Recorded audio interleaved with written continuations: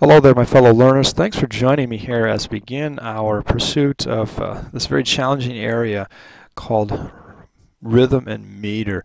Rhythm is simply the arrangement of stressed and unstressed syllables, and when that arrangement follows a regular pattern, then technically we call it meter. Now all of these 22 words or short phrases or sentences are intended to follow a meter that is a regular pattern. Occasionally that's going to give us some challenges and may require us to give some stress or emphasis to a syllable that if we said the sentence more naturally might not receive that emphasis. We'll illustrate that in just a moment. Let's take a look at the first one, and today you're concerned with marking the stressed and unstressed syllables. Let's look at number one, a short phrase, a balloon. A balloon. You should hear, although I gave a little greater emphasis than normal, one syllable receiving the greatest amount of stress. Let's skip down to number three here, a two-syllable word. This ought to be an easy place to start. Cloudy. Cloudy. Now we don't have a pattern, of course. We don't have a repetition of the series of stressed and unstressed syllables, but it does follow one of the four principal meters identified on your information sheet. Let's take a look at number two, because this one is somewhat problematic. If I said it more naturally in a prose fashion, buddy, could you spare a nickel? Buddy, could you spare a nickel? I'm going to have a series of unstressed syllables in the middle there that sort of interrupts the flow or any regularity to the pattern. So let me take the word could and give that a little more punch, a little more emphasis, and see as you mark it if you don't recognize now a regular pattern. Buddy, could you spare a nickel? Buddy, could you spare a nickel? Let's skip down to number four here. And again, I might be tempted to say it one way that sort of interrupts my regular pattern. Could you give me a hot dog with sauerkraut, miss? Now granted, we can say this almost any way we want, some of which will sound ridiculous, and I know this can be frustrating.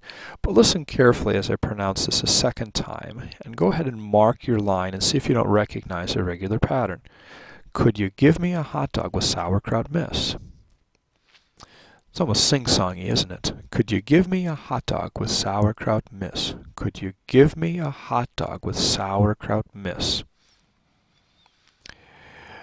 Number five, I might be tempted to sort of lay off the short word in, giving it an unstressed indicator there, such as, hasn't Charlie handed in his homework? Hasn't Charlie handed in his homework? But as I do that, I notice I sort of interrupt the pattern. Now today we're looking at regular meter. Later on we'll talk about variations. But let's go ahead and mark this with stress over in, like this. Hasn't Charlie handed in his homework? Number six. You're probably thinking this is very true about this exercise right about now. Headaches are a problem. And again, notice I gave emphasis to this little word. Headaches are a problem. Number seven, I'm going to give some emphasis to this little word. I woke up early in the morning. It was hot. I woke up early in the morning. It was hot. Let's scan down. Is it early or late? Is it early or late? Number nine, is that a dog? Is that a dog? Number 10, it isn't all that hot. It isn't all that hot. Again, I'm affecting the way I say these a little bit to make the regular pattern stand out for you. Number 11, it's a big one. You have two emphasized syllables in that line. Number 12, it's a wonderful day to make pie. It's a wonderful day to make pie. Number 13. Be careful with counting syllables, particularly in this last word here. Johnny did well at the rodeo. Johnny did well at the rodeo. You should have 3 syllables in this sentence receiving the stressed indicator. Number 14 here, we're going to have to scan over here. I don't know if I can fit it all in. Sorry about that. Make a wish on a star and you'll get what you wish for by dawn. That doesn't quite follow that regular pattern. So let's de-emphasize a word that we might ordinarily give some stress to. That first word there, make, and try that again. Make a wish on a star and you'll get what you wished for by dawn. Make a wish on a star and you'll get what you wished for by dawn. Number 15. Maybe it isn't too late to forgive you though. This is a strange one. Maybe it isn't too late to forgive you though. The series of 2 unstressed at the end makes this sentence die off and sound irregular. But trust me, it does follow a regular pattern. Number 16.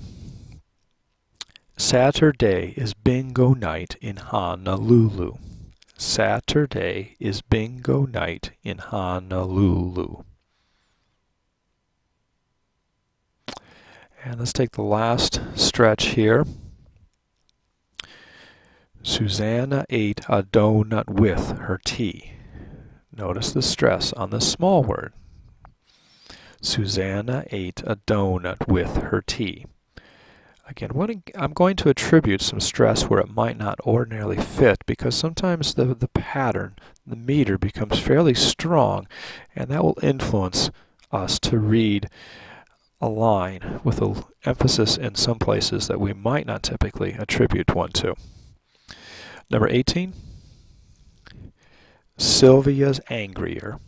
Sylvia, 3 syllables, angrier. Sylvia's angrier. Number 19. Terrible weather made grandmother sadder and crabbier. Terrible weather made grandmother sadder and crabbier. Number 20. Today. Today. Number 21. Yesterday. And let's finish up here. Number 22. You've got to walk before you fly. You've got to walk before you fly. I hope you are not left wishing to crawl away from this whole pursuit of marking stressed and unstressed syllables. It is challenging. Hang in there. Listen again as you need, and bring this back next time, and we will start to put names to these regular patterns, and more importantly, talk about, so what, we can name it, what's the effect?